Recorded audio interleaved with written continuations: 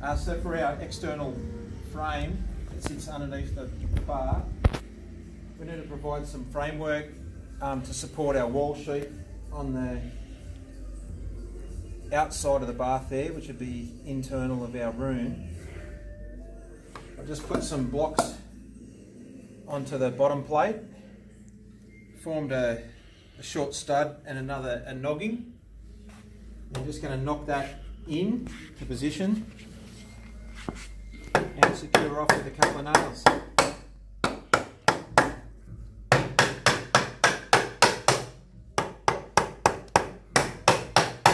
And this can all get done from inside the bathroom like this.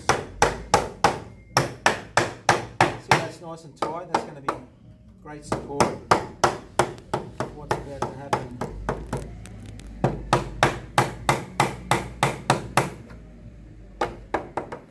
And likewise over there. I'll come back when all that's nailed off. Rustle back. We've got the support frame on the outside edge of the bath ready to go. Just to show you some of the marks that we've got here. When the bath was in the frame before, just mark the outside edge of the bath. And the mark that I've plumbed down is funnily enough, the inside edge of the bath. That's plumbed down. That's going to locate this frame, so I'll be able to put that frame in there. And you'll be happy to know that this part, we're going to screw that on. So that's going to be the position of this frame. Now the height of this frame, it seems to be short, but what we're allowing for is we're going to wrap this in villa boards. We're allowing for 6mm on the villa board. We're going to tuck the tile underneath the bath, and so we're allowing for a 10mm tile, and it would still give us a 2 to 3mm gap under the edge of the bath. We'll be able to use some U-Butte silicone, to seal that off. Now we're going to support the edge of the bath, and so we're going to support that edge with another piece of timber that's going to be screwed to the back. Now it's not going to be sitting at this level, it's actually going to be sitting a little bit higher, and we're going, well, how much higher is it going to sit? Well, what we're going to be able to do is go to, here's a bath that we've installed previously, and we'll be able to mark that lip, and so we'll be able to hold a block up underneath, mark that lip, and that's the height. So we'll be able to say that this supporting member in behind is actually going to be sitting from that line up, and that's 16mm for bath number 4. Each of the baths could be slightly different. So when we come back, we'll have this secured off and we'll be ready to install this bath. Rightio, we're back again. Just installing this supporting piece on the outside wall here. I've just cut that short either end just to make sure that they don't foul up on the curved area on the bath.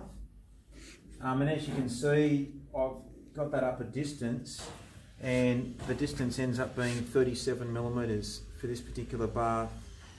It was 21mm was how far short this wall is to allow for the tile, villa board, and a little bit of a gap underneath the edge of the bath to underneath.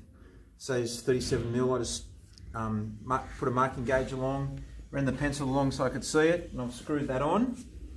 Last one to go on is this short edge here, so I'll just secure that on. Again, we're securing it on with screws.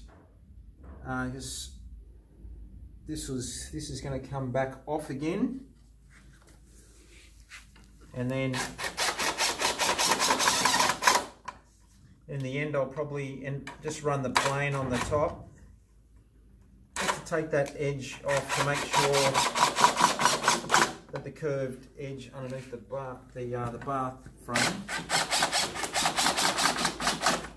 doesn't foul up on that timber. So it's going to have an edge, so I'll have the edge on it as we lower the bath in the next video.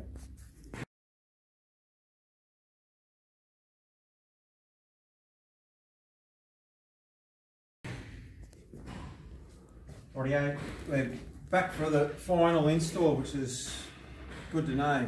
So just put a bit of a chamfer on those supporting rails just to make sure that they don't foul up on the rounded part of the bath. And now this preform bath can go in. So I'm just going to shuffle it in.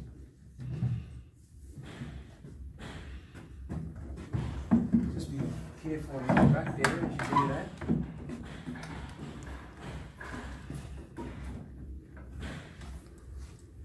And make sure it's sitting on, and with it being held up against that lip there, what it provides is just a little bit of a margin at the back there to be able to have some kind of adhesive or silicone to support that so the bath doesn't creak.